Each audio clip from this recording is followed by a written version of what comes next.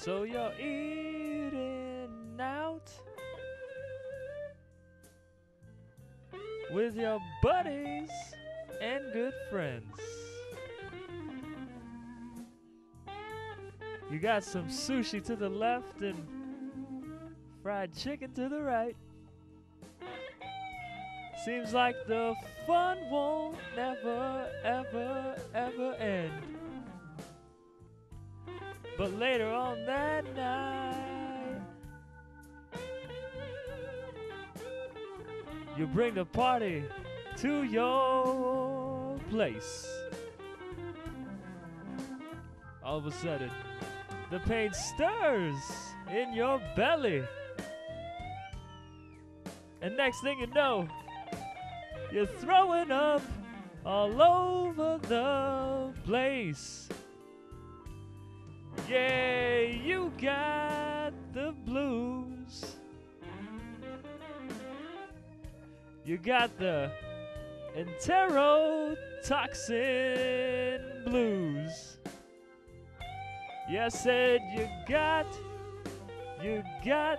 the blues, my friend.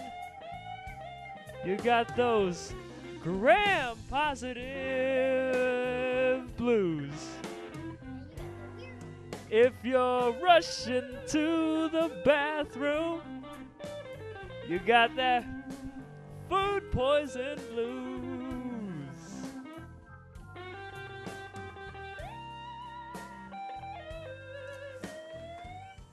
The disease discussed in this video is Staphylococcal food poisoning. It's primarily caused by the bacteria S. aureus. This bacteria is gram-positive, and it occurs singly, in pairs, and in irregular clusters. The bacteria's natural habitat are the human nasal passages. From there, it contaminates the hands, and the bacteria enters the food during food preparation. If the food is left in room temperature, a situation named temperature abuse, the bacteria multiply and release enterotoxin in the food. S. aureus produces many toxins, but the toxin that is a primary cause of food poisoning is serological type A.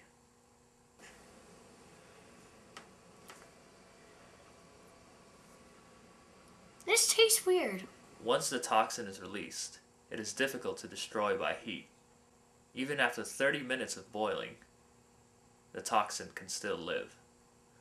Once the toxin is in the human system, symptoms include vomiting, abdominal cramps, which can then lead to diarrhea.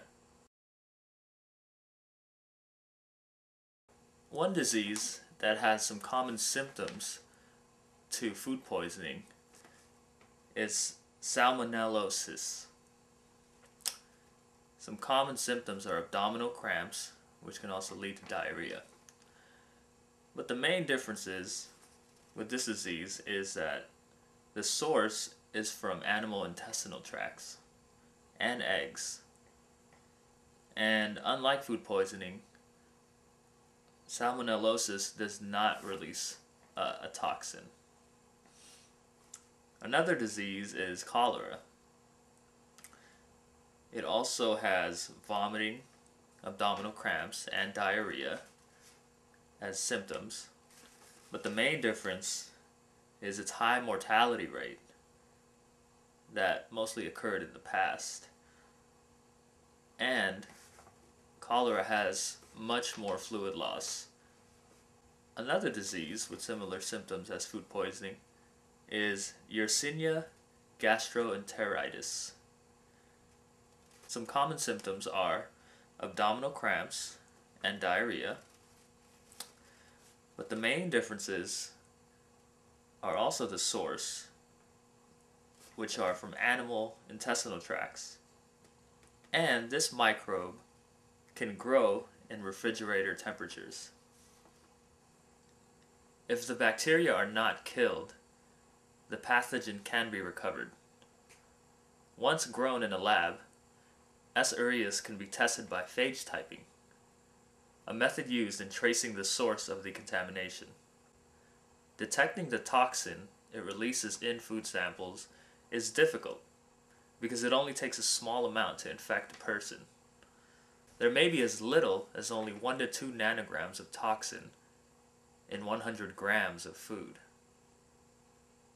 The researcher Dak and his colleagues proved that staphylococcal food poisoning was caused by a toxin from S. aureus. They did this by isolating a culture of S. aureus from a cream-filled sponge cake. Then, they inoculated the volunteers, and they immediately showed symptoms of staphylococcal food poisoning.